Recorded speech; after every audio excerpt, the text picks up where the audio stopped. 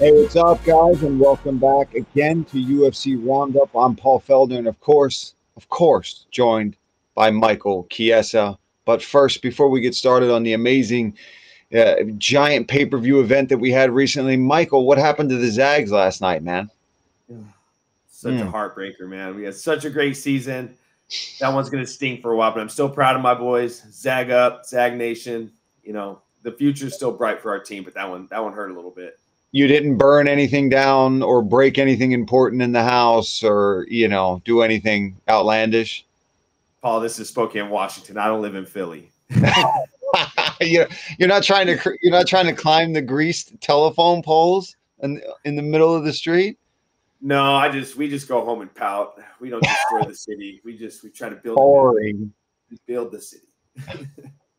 Well, obviously we haven't had a chance to talk about it, but a title has changed hands, and in impressive fashion. Francis Ngannou is, of course, the new heavyweight champion, and he showed new facets to his game that we really knew had to be lined up for him to do what he did against Stipe, and that was so impressive to me. But what stood out the most to you amongst, all of the things that he improved on?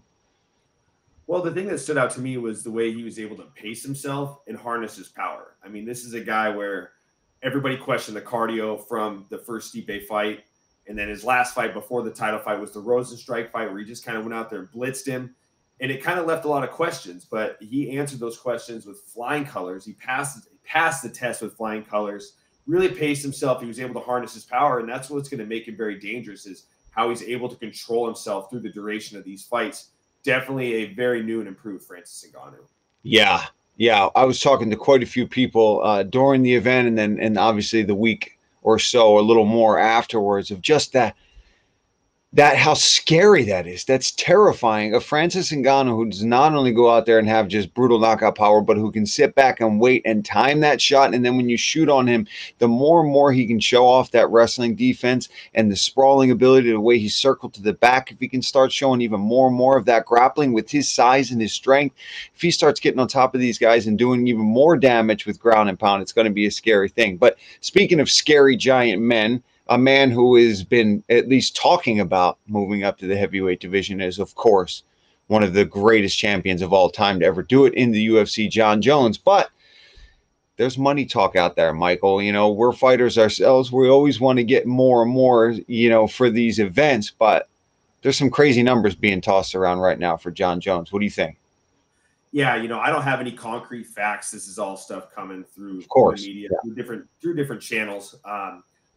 Initially I heard the first offer was 8 to 10 million, and that's a significant amount of money. But Jones wants more. And Coach Winklejohn actually came out and said that they feel 50 million is the fitting number for that fight. And it's hard to say. I definitely think that this is a fight that is going to be worth paying, a little above and beyond what a standard title fight would be, considering what's at stake. I mean, Francis Ngannou versus Jon Jones. That could be the super fight that has eluded us for so long in the UFC. We've never got to see Khabib and GSP. We never saw GSP and Anderson. We never saw Jones and Anderson. There's so many big super fights we never got to see, and potentially this one could be bigger than all of them. So I think that they got to meet somewhere in the middle. But I think if Jones makes that jump up to fight Francis Ngannou, I think he definitely deserves to be paid. Oh, no doubt, right? And no doubt that he deserves to be paid. It's just at what point and I'm sure a lot of the fans and what people are going to be arguing back and forth is he making the number so high that it's so outlandish that he knows he'll get all this attention and he won't get the fight? And I'm not saying that's what he's doing, but I see that vibe is out there, that people are going to be like, oh, he's just making a number up that nobody's actually going to pay him. But I disagree. I think he's really trying to just push the envelope as far as he can. And like you said, Mike, somewhere in the middle is where it's going to fall. But he's been a champion. He's reigned for a really long time. He's had some setbacks, obviously, all due to himself personally. Never really in his fighting career, nothing he's done inside the cage, so outside of the cage. But we'll see. I really do hope that fight gets done, because you're right. That is one of those super fights that, my God, I mean, imagine tuning in. Imagine getting to work that event. We're sitting there possibly either up on the booth or right there cage side for Jon Jones and Francis Ngannou, two of the scariest dudes alive right now. Sign me up. I want that to happen. Yeah, I totally agree. I hope the fight happens, but it doesn't sound like the UFC wants to wait and play ball. I mean, they've already thrown out the Derek Lewis offer. They offered Francis Ngannou Derek Lewis, I think June 12th. And Francis, he decided he didn't want to take that fight. He wanted to take more time. Like, what are your thoughts on that, Paul? Do you think Francis should turn around and fight Derek Lewis immediately? Do you think he should wait and fight Derek Lewis? Do you think he's waiting to fight John Jones? Like, what are your thoughts on that situation? Yeah, well, I remember when I heard that news that that's what they were trying to book in June already. I even felt for Francis there. I was like, all right, whew, let him pull that belt out of the bag that it comes in first. Let him pick in his house where he's going to put it for a second. Let him go have dinner 100 times with Eric Nixick and go play soccer with some kids in the park. Because let's be honest, that's all Francis Ngannou really wants to do anyway, is go play some sports with kids and be a hilarious role model. Have you seen this guy around? He just wants to play soccer with kids. He is so good with kids. So he's destined to be a good father someday. Yeah. It's definitely in his future, but I agree that he deserves to bask in this moment a little bit. I mean, he just won the heavyweight championship. The most heralded title in combat sports is being heavyweight champion. So he deserves his right to relax and enjoy his moment. He probably wants to go back home to Cameroon and visit his family and go see his village and just let him enjoy this moment. And we'll see what shakes out from there. I mean, I love the Derek Lewis fight, but I really want the John Jones fight. I mean, it's just the idea of that, just like you were saying, for us to potentially be there, side or up in the booth, just to be present for that moment, something that could be the biggest fight in combat sports history. I mean, and I'm putting that up in the mix with Rumble in the Jungle and some of Ali's fights. I mean, that fight could be of that magnitude. So we'll see what happens with Francis Ngannou. Let me put you on the spot then. If you had to pick Mike, Stipe, Lewis, who's he going to fight? Jones, does it happen? If you had to say this next year, whatever this next fight is for Ngannou, what will be his first title defense? What is your go-to if you had to put money on it? Who's he fighting? Jones. I mean, I'm so focused on that fight. That fight could be so great.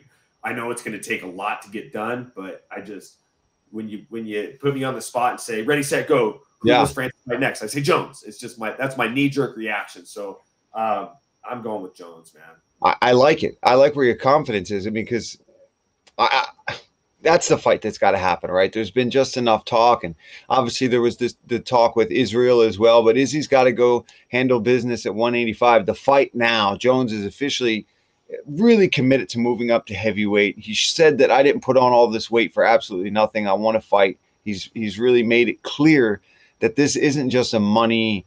You try to get as much money as possible and really screw the UFC over. He wants what he thinks he deserves to fight that man. And for both of us, I hope it happens, and I hope I get to work it.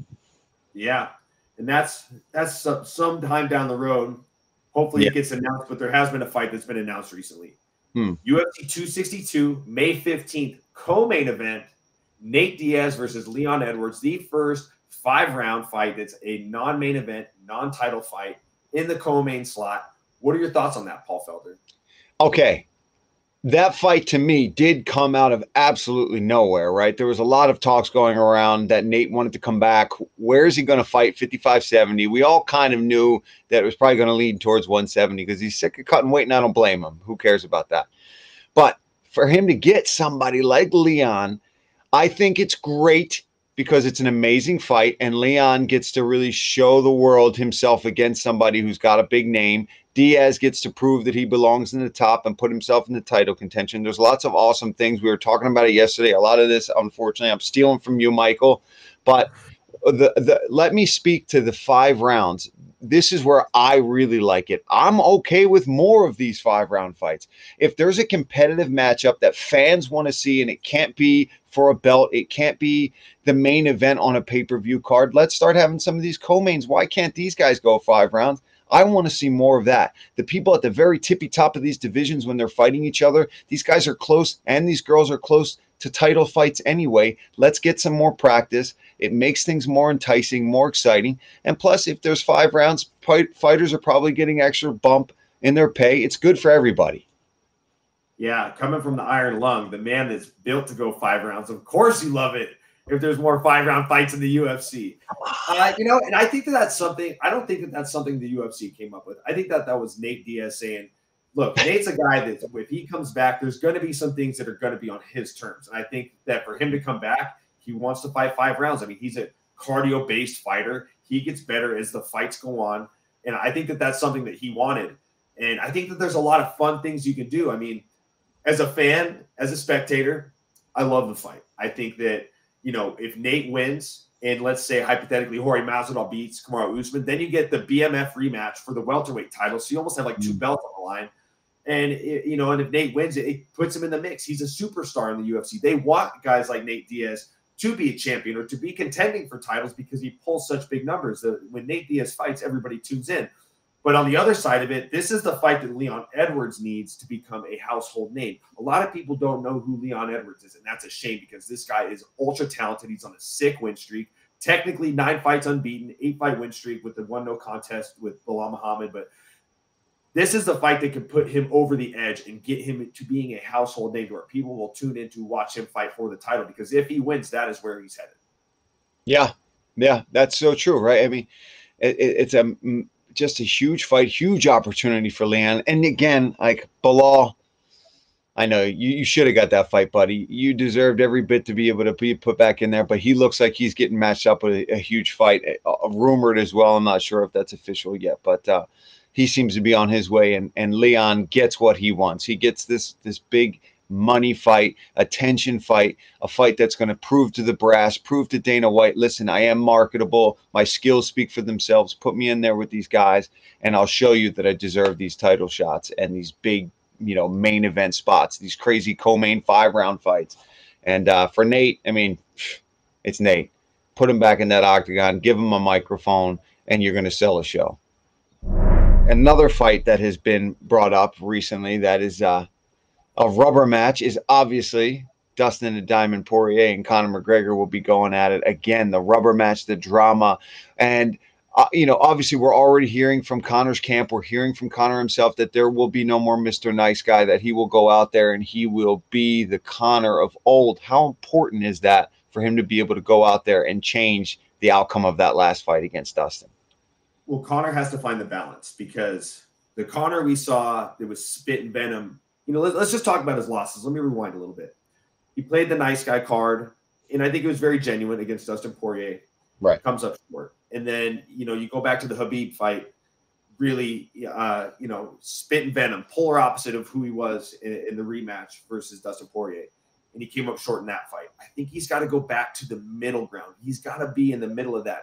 There's nothing wrong with being a sportsman, but being the brash guy that made you become the champ. I think he's got to go back to the middle ground between those two things. I think that when Conor's at his best, when he's using that sharp tongue and that quick wit that he has to sell these fights and talk some trash, I think that's great. I think that that's when he's performed its best. It's when he gets a little over the top, like he did against Khabib, that can be a hindrance to him. And it's all up to the fighter what goes on between their ears as to if talking trash and letting their emotions get involved, whether it helps them or not. It's not up to the pundits and the people on the outside to say that's what's right or wrong, because ultimately it's the guy that's doing the talking. It's the guy that is presenting himself. It's up to him. So I think if he can get back to the middle ground between those two personas, I think that that's where he will perform his best.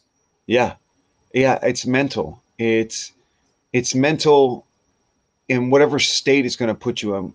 What do you need to do mentally before you get into that octagon and perform at your best? And I'm not saying Conor needs to just immediately flip the coin and now just go be an a-hole, right?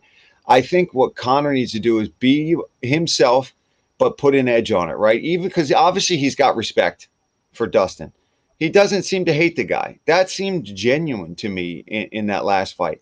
But what I think he needs to do is to be able to take that and still put some sting on it. Find something about him that he doesn't like. And now he's got fuel for that, right? Now he's been, you know, put out by this guy. He's been beaten on his big comeback, right? This was supposed to be the start of his season. So I think now he's got to mix that also with training camp differences. Let John Kavanaugh take the reins here, which he's good at. He's a great head coach. He's got great coaches around him, good striking coaches, good jiu-jitsu guys. I went to that gym when I was in Dublin. It's beautiful, and it's only gotten better since then. You don't need to go away to some crazy thing. Set some time with the right partners that are going to push you to the limit and not be, hurting you or anything like that, but you need to let somebody else be in control of your day. Just wake up and be a fighter again. Yeah, essentially, Paul, this is like a real life Rocky 3 story playing out right in front of our eyes. I mean, crazy. He built an octagon at his house, and he had all the partners at his house, and he's pulling up the fight week at the yacht. And I'm sure that he trained very hard for that fight, but there's a big difference between, like you said, having somebody have the reins on your training camp, where somebody is dictating the training times and what you're doing in the day. When it comes to the training camp, I think that it's important that he does that. But I also think go back to SBG in Ireland, get back to those gritty, dirty mats, and get to that surrounding, that environment that got you to where you were. I think that that's where he finds his most success. Not only does he need to get back to his old self, being sharp-tongued and quick-witted, and kind of making, like you said, making these fights edgy. But go back to the same environment that got you there. I think I think you put those things together. I think we see a different Conor McGregor. That'll be an exciting fight in July. And another big thing that got announced, moving on, since we last spoke, Ultimate Fighter 29. Coming back. Versus Alexander Volkanovski. Things couldn't have played out any better for this. Like, look, it's a shame that Volkanovski got COVID and his fight got bounced from the pay-per-view. But, he's doing better, and we're all glad to hear that. But this played out great for this next season Ultimate Fighter, essentially. These guys are going to fight for the title. Ortega's a household name. Volkanovski's a stud. I think these guys are going to be great coaches. They come from great camps. What are your thoughts about it, Paul? Yeah, I like it, and I agree. When you got a fight fall off, you get sick with COVID, and everything seems to be going wrong. Then you get an opportunity like this. The Ultimate Fighter has been gone for a while. It's coming back, and it's going to be pushed to a degree in this. Whenever you're coming back and you're trying to bring this show back, it's a huge opportunity for the coaches that are going to be a part of it. And Volkanovski is a champion that's kind of flown under the radar a little bit. I think this could really be his coming out party. Go out there, really show his personality even more than he ever has had the chance. And Brian Tega is somebody that we've all fallen in love with as UFC fans and gotten to see him make his comeback after injuries and losing that title fight to Max. So this is just a humongous opportunity for both of these guys to take the reins and put on a show, and then get to fight each other afterwards. So it's a great chance for these guys. I love it. Yeah, I totally agree. And I think that we're going to see some great guys being brought in as coaches. Behind Alexander Volkanovski, we'll have Eugene Behrman. We're going to probably see Israel Adesanya. We're going to see some of those city kickboxing boys. And those guys are going to be great assets for these fighters to learn from. And then on the other side with Ortega, he's going to have Henry Gracie there and his whole team of guys. So good coaches there'll be good energy. There'll be good. Yeah. I'm sure they'll tip at each other a little bit, but I think what's most important for the Ultimate Fighter is the contestants and what they get to learn throughout the season, getting to learn from coaches and getting exposed to this big stage environment that I always call the Ultimate Fighter. This is like college for the UFC. You learn about the interviews, the cameras, and just what comes with being a UFC fighter. So I think it's going to be great. And I think for Alexander Volkanovski, it's important to get out from underneath the Max Holloway umbrella. I think that's kind of what's held him back from breaking out. This guy's so dominant. And like you said, he's flown under the radar, but that's because he's essentially, even though he's beat Max Holloway twice, he's just flying underneath him a little bit. So this is his opportunity to pull above him, fight Brian Ortega, and start to continue this featherweight run that doesn't involve Max Holloway. Right. That's all true. And that's all very, very well said, Michael. But speaking of the Ultimate Fighter, in which you were a winner of season 15, right? John Anik doesn't like to call it season 15. He likes to call it Tough Live, the live part. Tough Live. That's true. You guys had a totally different experience. But that being said, there were some characters on that season, and I imagine there had to be some embarrassing or ridiculous stories that you can share with us real quick here. There's one that comes to mind just right off the top of my head, and it's not an embarrassing one, but it's just a crazy one. Me and my boy Raging Ally Quinta, we on our day off, we got one day off a week, and we tapped into a bottle of Bacardi and started to get loose a little bit. And we flipped the script on the cameraman. We made like a fake camera with like a milk jug, and then we took like a pool cue and put a sock on the end, and so it's like a boom mic, and we were just like getting in their faces, like, "Come on, how do you feel? How do you feel about your fight coming up? How do you feel?" Like sticking the boom mic in their face, and then Al, well, and keep in mind, we both got fined for this. We got in trouble. There are fines on the Ultimate Fighter. If you take it over the top, you're getting dinged $250. And Al is like, I forget what happened, but he turned to jump in the pool and he had his microphone on. And when he hit the water, the guy that is operating the microphones, it just like sounded like a gunshot in his ear. He like threw his freaking headphones off. But yeah, we both got fined for that. But that was a fun one. It's actually, there's a clip of it in the bloopers. I'll send you the YouTube link later so you can check it out. It's pretty funny. Oh man, I if you're going to tell a story from that season, thank God it was with Rage and Al. If you guys are going to rage out, get into Bacardi and start going at the poor film crew that's involved in that show, we're sorry for you guys. But moving on and big things that have happened since the last time that we were on this show and talking. Kevin Holland is back. Are we surprised? No, I'm not surprised. The second that I learned that Darren Till had suffered an injury, probably most of our minds went to, well, I'm sure Kevin Holland would like to get back in there. So what do you think about that? And more importantly, what does he have to do this time, Michael, that he was not able to really capture in that Derek Brunson fight? Well, first and foremost, I want to give a shout out to Darren Till, and I hope he's recovering well. I know he's devastated. He put in a great camp, and everybody loves to see Darren Till fight. But I instantly knew when he fell out of the fight with the injury, I just knew it's going to be Holland. I mean, he didn't take any damage. It was more of a grappling-based fight that he came up short in. And I think the key for him this fight, Paul, is you got to put Big Mouth to rest. You have to put him to rest. And I think he said it best. He's got to get back to trailblazing, Kevin. He's got to get back to the fighter, not the talker. And I think that this falls in line with what we talked about with the balance between being a sportsman and being a showman.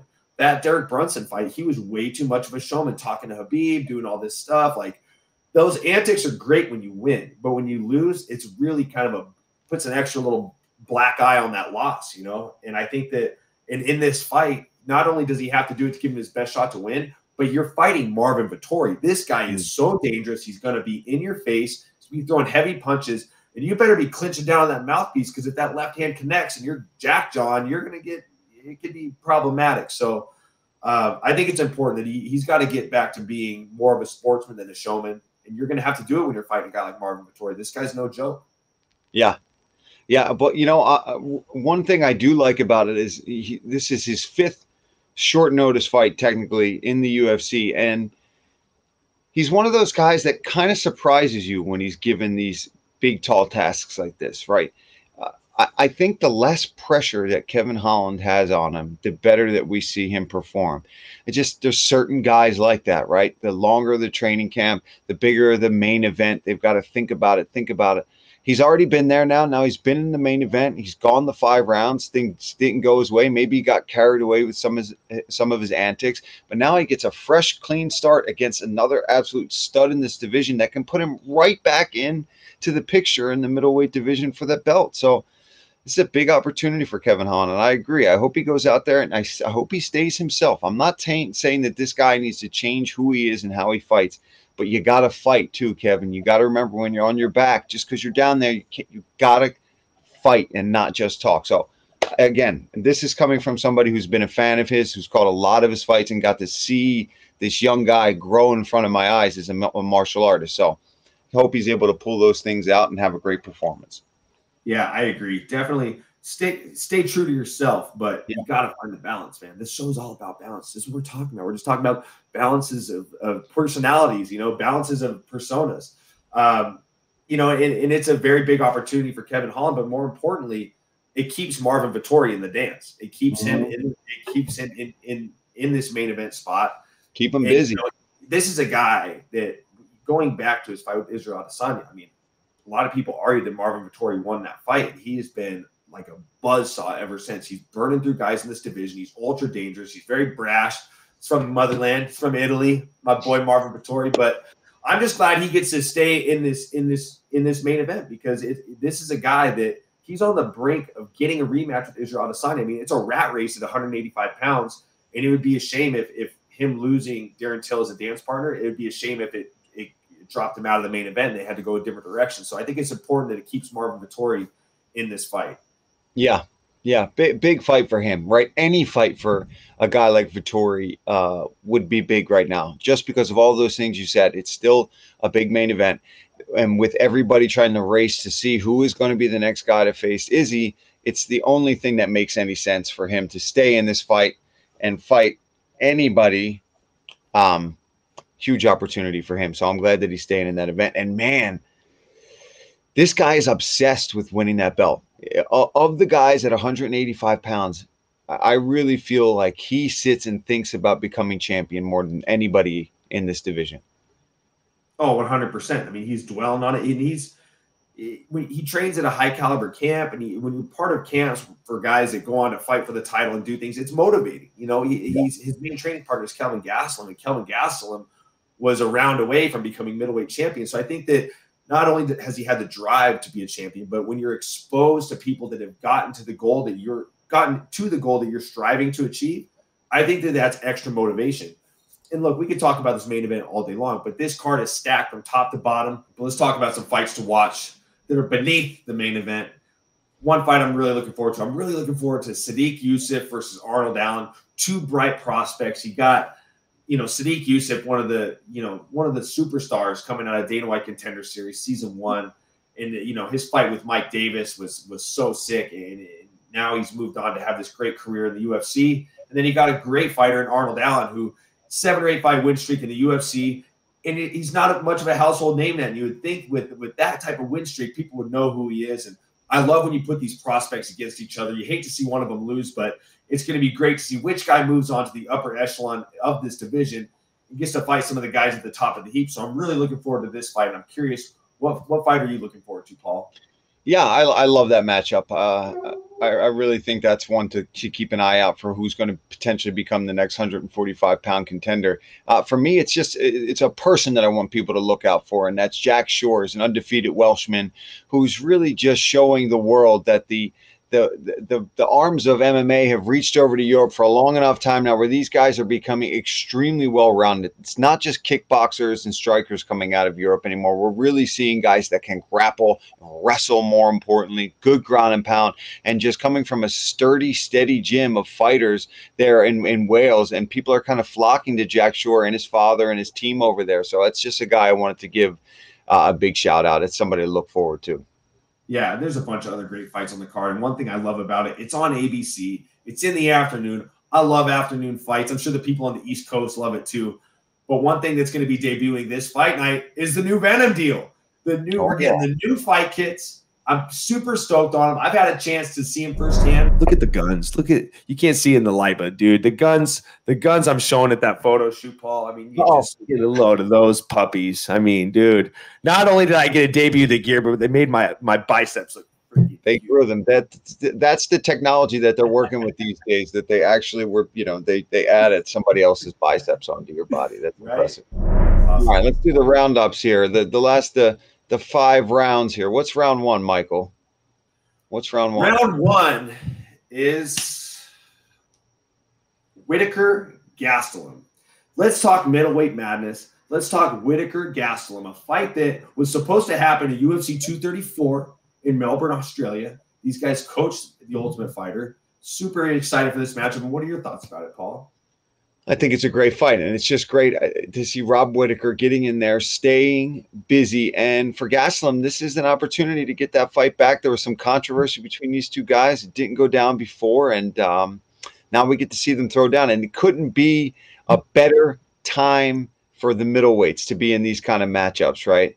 To be in these main event positions, because we're all waiting to see who is going to be next for Israel Adesanya, and these guys get to throw their name into that hat.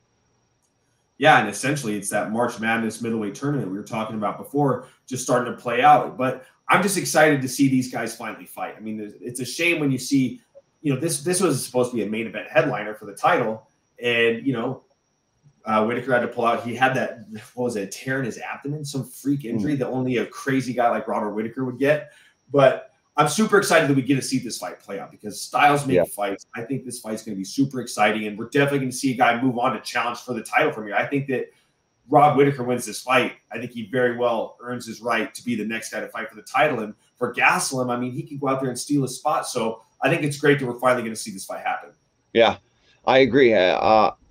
We kind of maybe threw Whittaker away a little bit the last time we were talking about this. So you're right to kind of put some shine on his name, that this guy's been there, done that. If he wins that fight, he really could be the next in line. But round 2, Gilbert Burns and Wonder Boy have been rumored to be matched up potentially in July. That's obviously the nicest matchup of nice men that we've had in a while, especially in Wonder Boy, who doesn't say a bad thing about anybody. Speaking of nice matchups, let's talk about some mean people matchups and guys that haven't been so nice to each other. What fights stand out to you throughout UFC history that are just, man, those are two mean, angry dudes towards each other?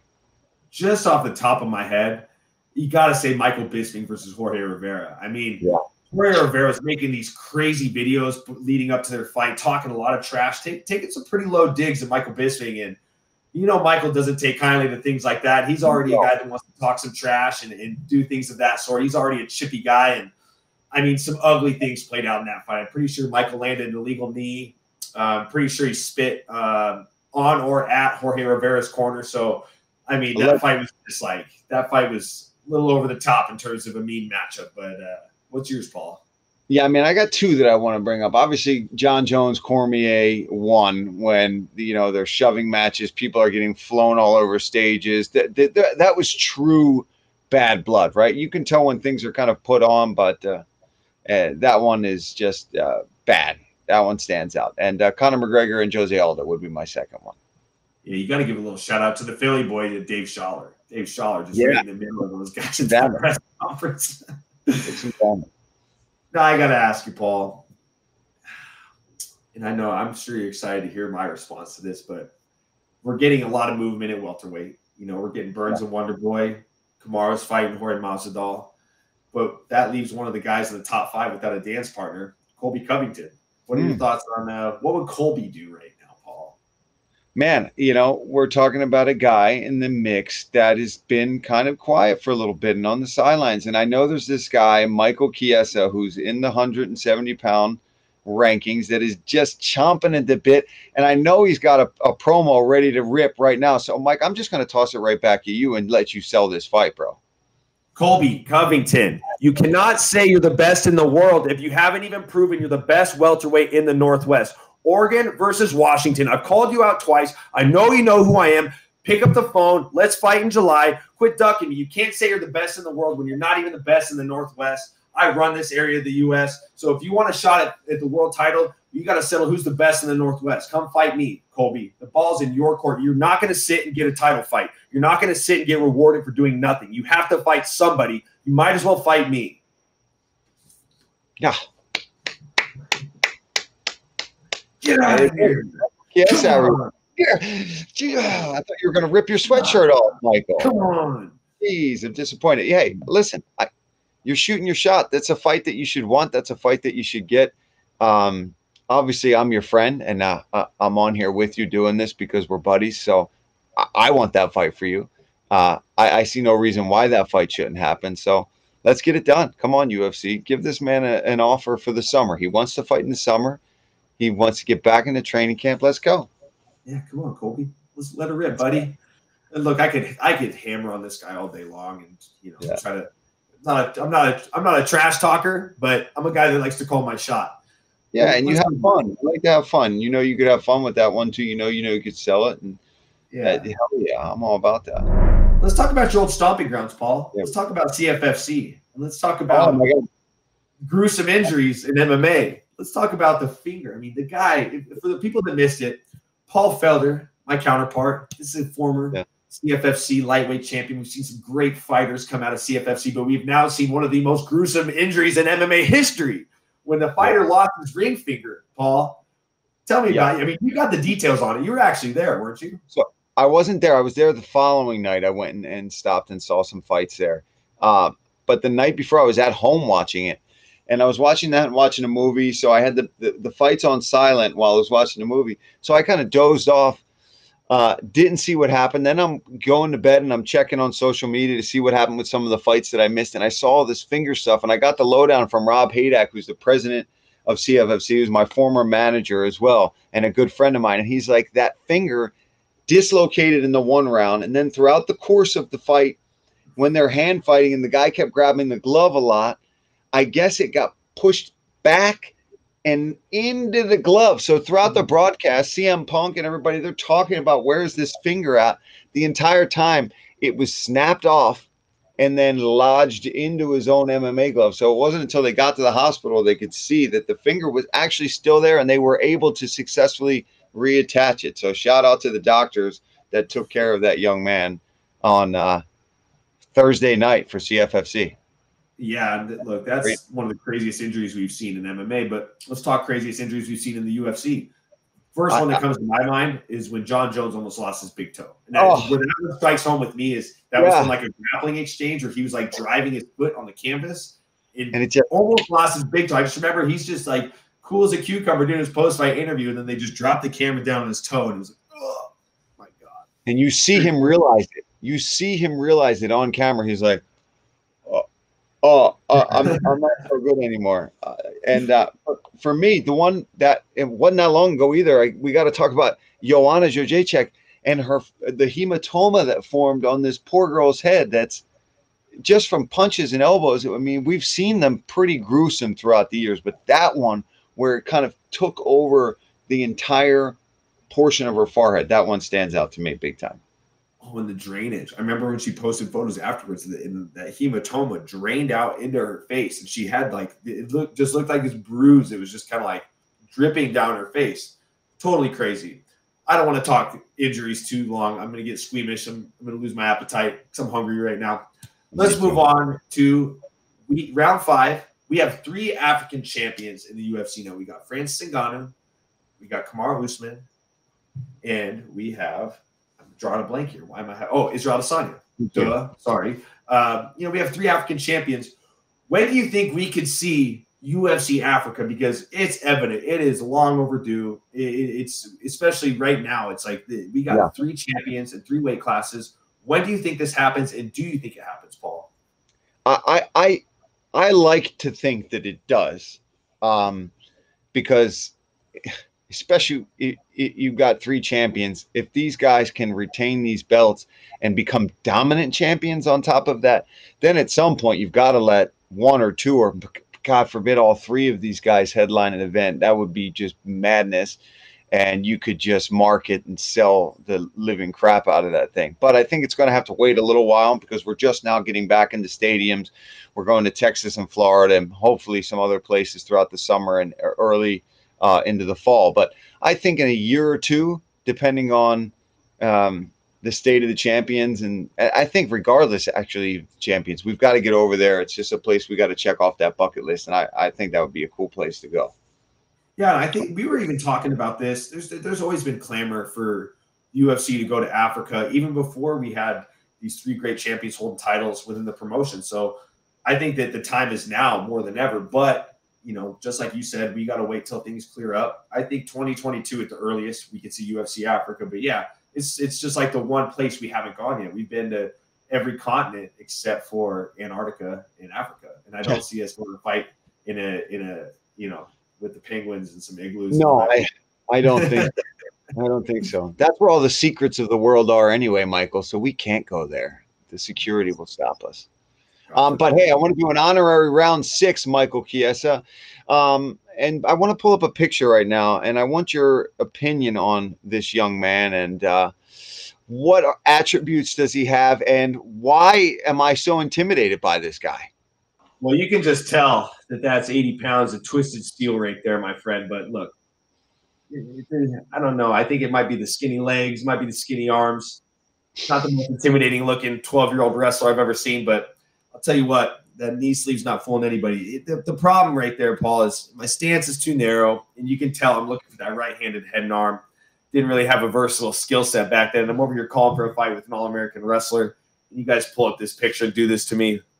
It's okay. Well, I will tell you this, Paul, from a coaching standpoint, if you're coaching that young man, you tell him, widen that stance a little bit, get a little bit lower, those legs look like they're very easy to get in on, and probably pretty easy to take me down. So if you see that young man like that, tell him to widen his legs, get that stance a little bit lower. Well, Michael, the reason that I ask is because I actually have to film an audition tape for an audition for a TV show where I would be playing a wrestling coach. And the audition side is normally you get some sort of script and there's a scene that you would film and have a reader, but there's no reader. This is just me coaching wrestling, yelling stuff. So what are some things, like if I'm at a tournament or I'm doing, you know, I'm the head wrestling coach, what are some main things that I'm for sure yelling out during a match? Oh my God. There's a funny video out there of like the stuff that wrestling coaches say.